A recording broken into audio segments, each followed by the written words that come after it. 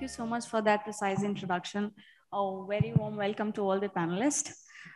Today has been a day power-packed with back-to-back technology talks. When it comes to the topic, artificial intelligence and machine learning have disrupted the business economy and startup economy in a big way. But I personally believe and I'm keen to acknowledge the human intelligence, the real intelligence that goes behind making this smart technology happen.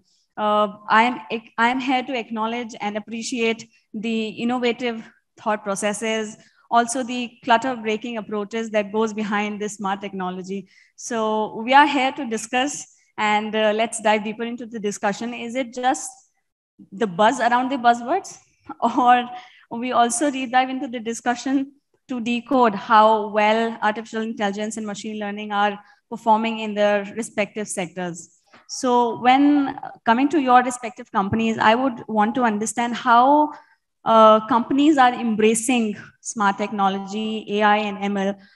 If I can start with Saurabh first. Sure. It's definitely not just the buzzwords. So machine learning and artificial intelligence, I think, in very simple layman terms, let's understand it like that. Machine learning is your ability to absorb knowledge, your ability to absorb information. And intelligence, like human intelligence, is about taking that knowledge and making decision-making easier or faster, or any of those adjectives that you can put with decision-making. There are so many use cases that I think, wherever there is a paucity of humans being present, or decision-making to be done in a split second, or decision-making to be done in a very rule-based manner, I think artificial intelligence and machine learning kind of create the future for these things to happen and these things to be realized. Talking about our industry, and that is agriculture, very rooted to the ground. Praman is a spot exchange for horticultural produce. We use machine learning algorithms to understand surface quality of the produce, which allows in turn for the buyers and the sellers to transact digitally, which in today's world, or at least before technology like this existed, was absolutely physical.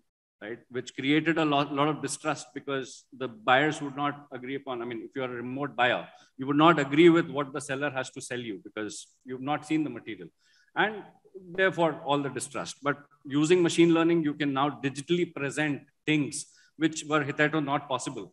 So these are the use cases that, and if I'm sure if I can find a use case for agriculture, there are industries and use cases, whether it is education or the Web3 or metaverse, where these applications will really disrupt the future and shape the future.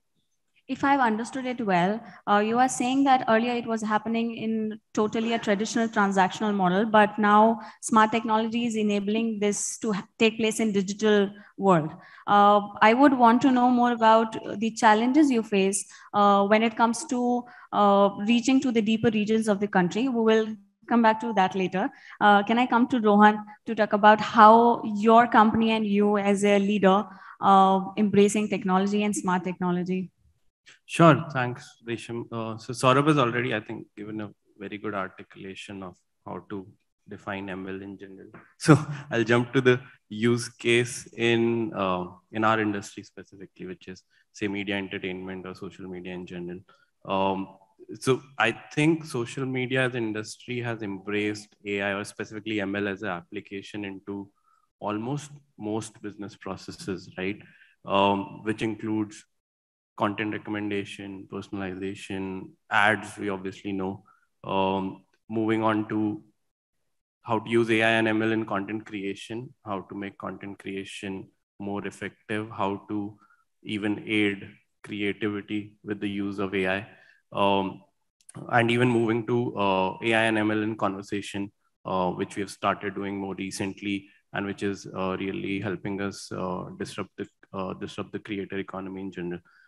So Triller as a platform, I mean, our vision is to basically create this open garden ecosystem for creators using AI technologies, where they're able to distribute and monetize their content better and reach to their audience better with specific applications of AI and ML.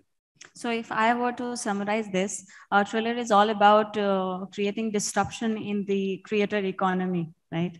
Yes. We will come back to this later with more details on what you're doing with smart technology. We were having a conversation earlier to this panel discussion, and Shrey was particularly very excited to talk about metaverse. So we will surely come to that. But before that, I would request Shrey to throw light upon as to how you are embracing AI and ML when it comes to your company and your segment specifically. Sure. So at XR Central, see, our roots or genes has been through gaming, right?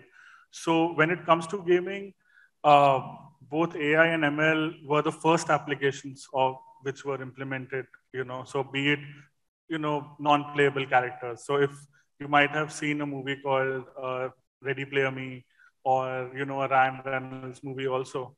So all of those actually talk about virtual worlds, or a lot of AI-based concepts are already implemented in gaming, as well as in XR or metaverse. The way we usually implement these tech is, again, very similar to what games also do, right? So it could be a character which is not a playable one, but sort of takes you through the whole journey. It could also be adaptive, basically how the player is playing. Based on that, it becomes tougher or easier, right? So those are the things which we see as applications. Also, as we move, there would be a lot of, I would say, angles where AI and ML would come in, mostly to create spaces, right? So for example, our current metaverse platform is around creating DIY spaces, right? And that's one of the places where you would need AI and ML to sort of rapidly create those spaces. So that's where we see quick applications. But I would say there are just it's just such a wide topic that it can't be covered in such a short session. I absolutely agree with you.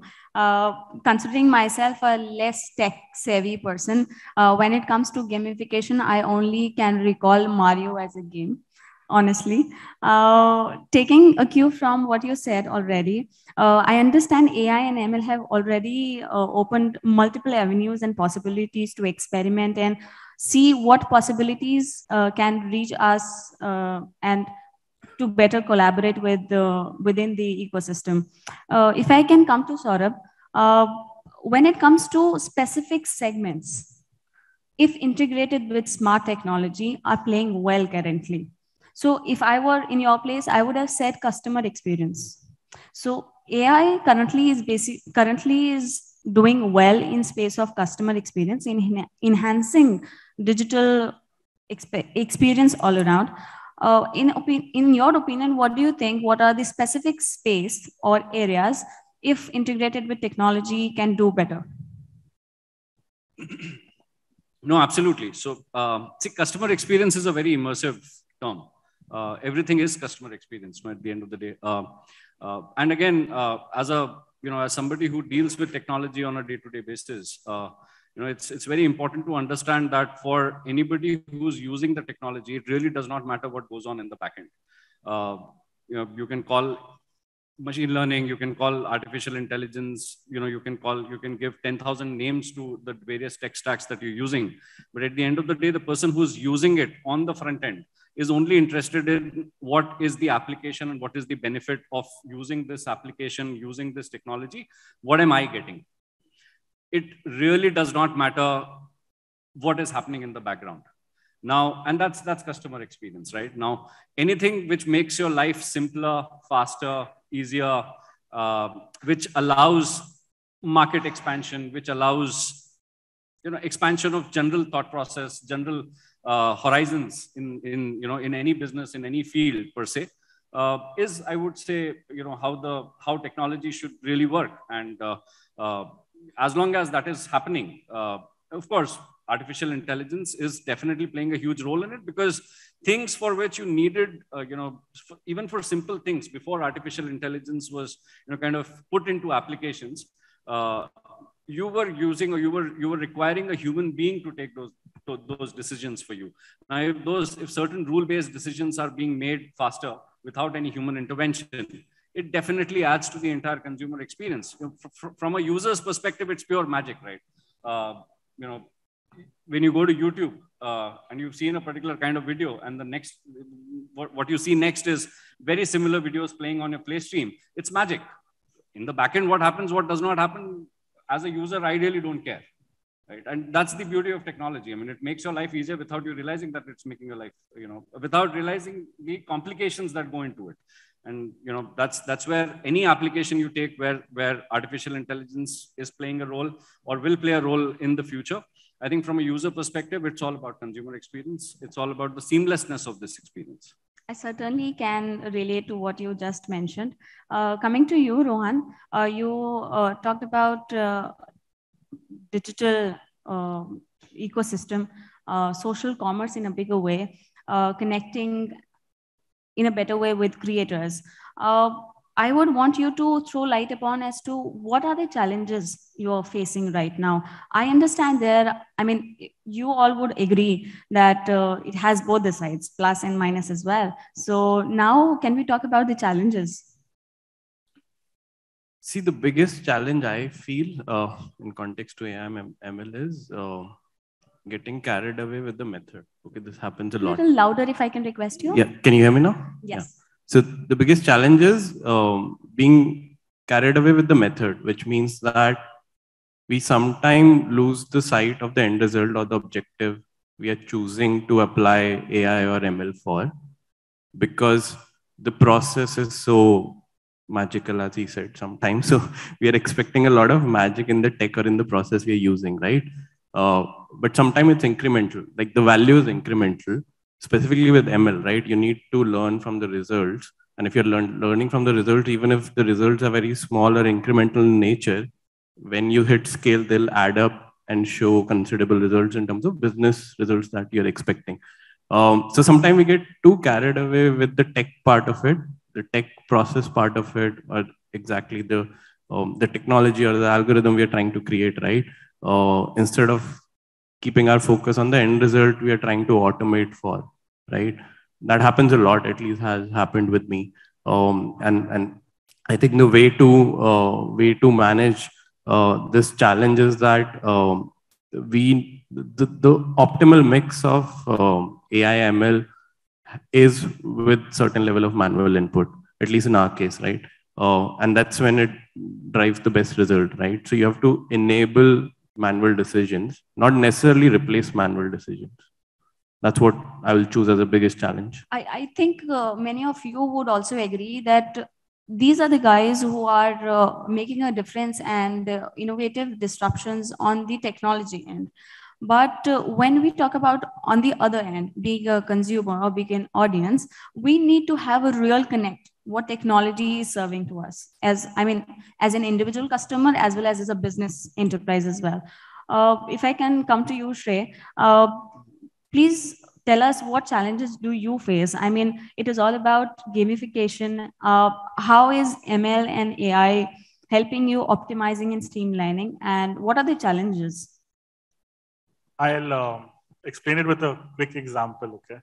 So a lot of times, so for example, we just did a fan experience for an IPL team, right? And a lot of people, when they were experiencing it, they realized that they wanted maybe more realistic avatars, right? One of the feedbacks which we got was that from a female fan, IPL fan, and she said, can we have more attire options, right? So which is CX at one end, right? It's consumer experience at another end, and also at another end, it's about how can you enable the processing on the phone browser. So that's another challenge, right? And at another end, how do you create it realistic or semi-realistic by, you can say, taking the phone camera input in and making it very similar to, let's say you, right? So that's. I can agree with this absolutely. Yeah. I would also have asked for the same thing. So those are, I would say, the challenges which we face.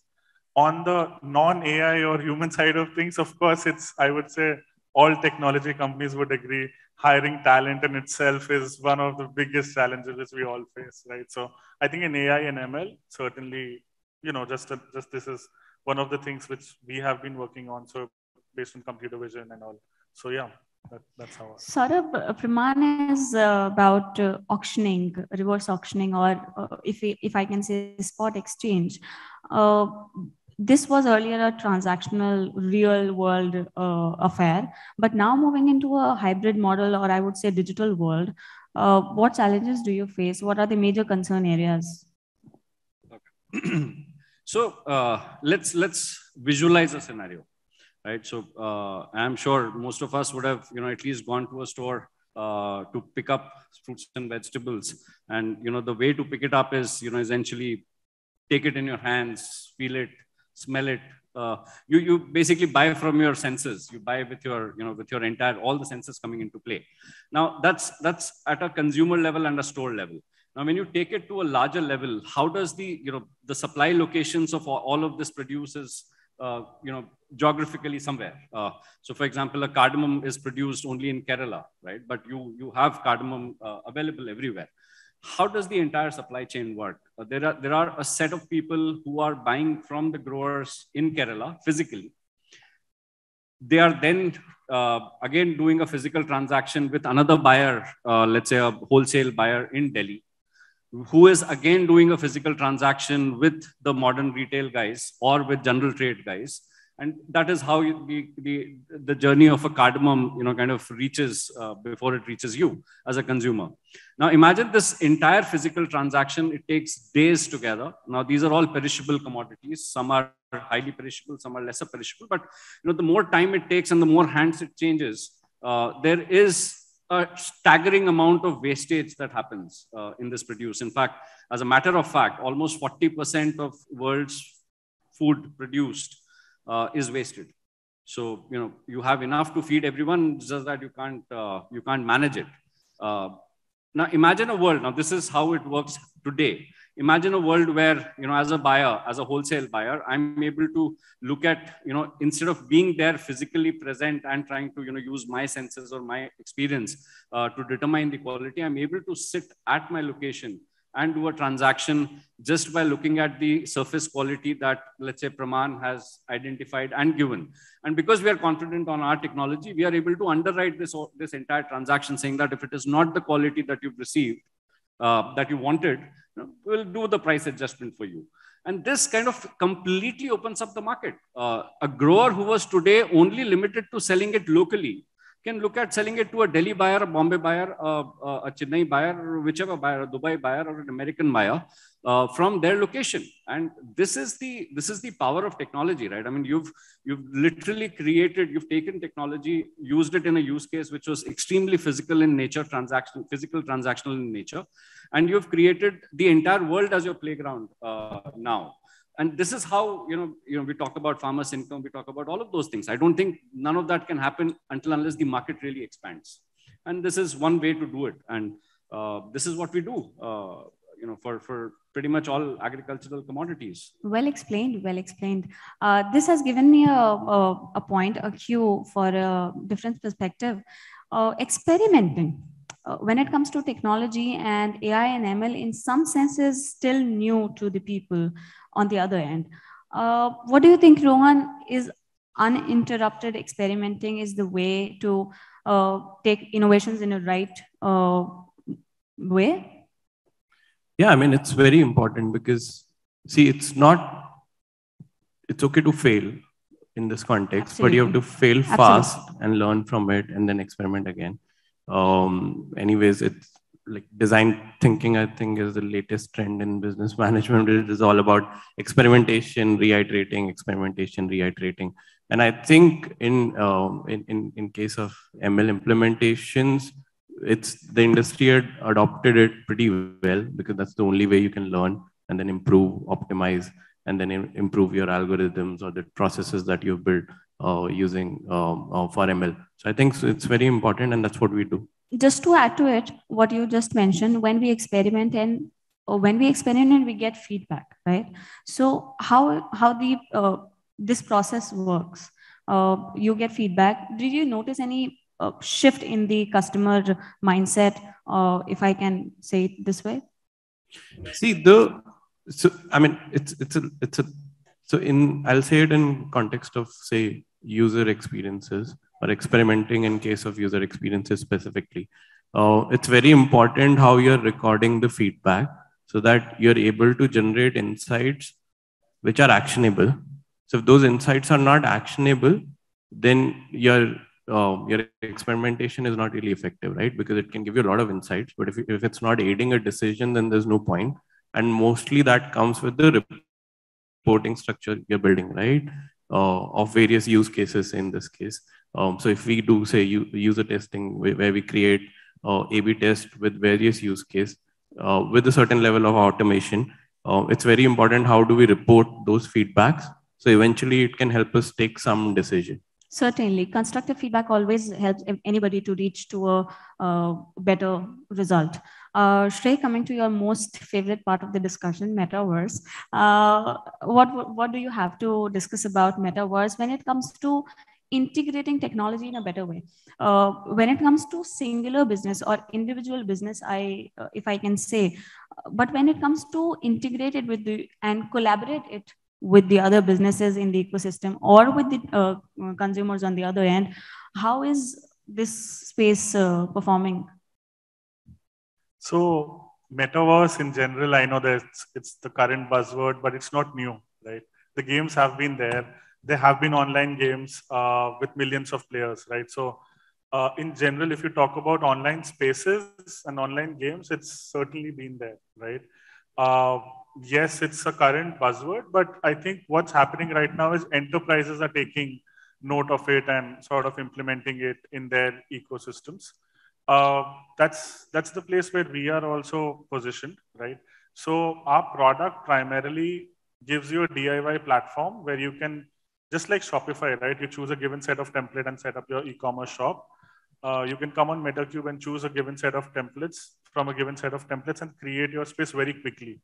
And that's something which he just mentioned that, it's one of the design principles, right? Fail fast, then, ship and all of that, right? So what we try and give as a platform is that you come in and you are able to create your own metaverse within minutes without knowing coding, right? And I think that in itself is a big enabler because a lot of people have their doubts of what an online space could be, whether or not it might be relevant for their brand or not, and how social can an of online experience be, right? Also, how and where can you access it? So all our experiences, the way we saw the user research, when we did our UX research and we figured out that it's better to roll it out to users on the browser. So there's no installs needed. So I think that's where we are coming from. And that's basically our definition of metaverse. I think globally, world over, if you see, the definition of metaverse changes with each platform. They are defining it in their own manner. That's how our definition is simple. It's platform agnostic, it's scalable, it's social, it has to be fun. People won't just come in to just buy something and it not being social, right? Then it's just like any page, right? So that's where we're coming from. And now is the time I can certainly agree with all three of you that technology, and precisely smart technology, is an enabler right now.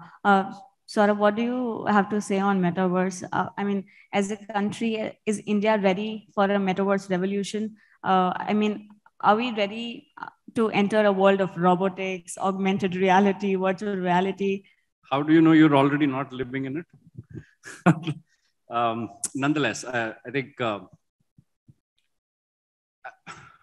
technology is as a consumer, I don't know what will work for me, right? I mean, when somebody comes up with an innovation and presents it or puts it right in front of me and I start using it, that's when you realize that, wow, this is amazing, right? It works for me. It does not work for me. I think as people, as laymen, we are consumers, and that's why we are called consumers, right? We're consumers of technology. not everybody is a creator. And therefore, as consumers, you can only consume what's presented to you. So if there are applications which are presenting multiverse or metaverse, to you, and you are able to consume that, then you're ready. If you're not able to consume that, if you're not able to digest what's happening, around that technology, then you're not ready to consume. And I think there are enough and more applications which are, which are creating this consumer experience. People are, and like I said, right, I mean, one of the biggest use cases is gaming. I can see, for my, it's not about using technology to create a parallel universe in that sense, right? I mean, if I were to tell my buyers that, listen, this is all happening digitally, right? And imagine yourself in the situation, you were physically present, what you were doing physically, trying to check the quality of the material that you're buying. Now you're able to do that digitally. It's to an extent, it's metaverse. Just considering metaverse as a word sounds very cinematic and filmy and fancy, just the reason behind it. But absolutely, I agree that this is just the different process, different enablement of the processes that's still going on in the real world. Just before our final question, Rohan, would you like to add to it something? Yeah, I mean, metaverse is very generic as a concept. So I'll give you a couple of trends, which will be the most immediate applications, or where will we see the biggest user traction, right? First would be gaming, of course, because a lot of ecosystem already exists, right? The biggest requirement for creating metaverse experiences is having a lot of digital art, digital design, or 3D design, which exists within the gaming community or the gaming industry already, right? But I think the next one after gaming would be sports and music experiences in general, right? Because those are the kind of experiences which the fans generally want a more intimate experience if they're not able to attend that in reality or in the real world. And we are also trying to enable that for the artists that we have in our ecosystem. And if we are trying to do that even with sports in US right now. So I think with sports and music, like creating virtual experiences in sports and music specifically will be the next biggest strength after gaming and metaverse. That's interesting to know. And this is a cue for me and all of us sitting here that we are about to enter the sports tech world as well. Just the final question. I would want to know your constant source of inspiration. What is your go-to mantra? If I would say my go-to mantra is never give up. What's your Saurabh? There are quite a few of them that instantly come to mind, but I think what's your favorite? Yeah, so I was coming to that. So the biggest one is possibly the consumer centricity. I think it kind of encompasses a lot of things. Now, as creators, as entrepreneurs, you're essentially making things not for your own consumption, but for somebody else's consumption. And I think the whole idea that you're building it for, whatever you're building is going to impact a large number of people. And as long as you're able to keep them, make them the center of your universe, you can, then continuously keep building out for them. And that's a huge motivator. So customer centricity for Saurabh and Rohan. So for today's discussion, I'll choose don't be scared to fail, specifically in case of technology, because it's evolving. The landscape evolves so fast that if you're aiming for perfection, or if you're procrastinating a lot in terms of building a technology, like you'll just miss the bus, because things will evolve a lot very soon. So you have to experiment, try, fail, learn, and move on to the next thing. So for Rohan, it's okay to fail? Yes, it is. Shrey, what do you have for us? It may sound cheesy, but our go-to mantra generally has been to disrupt, because the space we've been in, the kind of work which we do, it's very important for us to believe in ourselves and have that whole vision in mind that you have to disrupt the space which you are in. So that's been the mantra for us. Usually that's what motivates us also to, you know, keep innovating and all of that. Yeah. So good to know this. And here I am connecting connecting it to my first point. There is only, in my opinion, there is only human intelligence that works behind smart technology. And I really, really appreciate all three of you as disruptors, as innovators. Keep on disrupting, keep on innovating. This session has been a really stimulating one, has been a really enriching one. Thank you so much for your time. Thank you so much. Thank you. Thank you.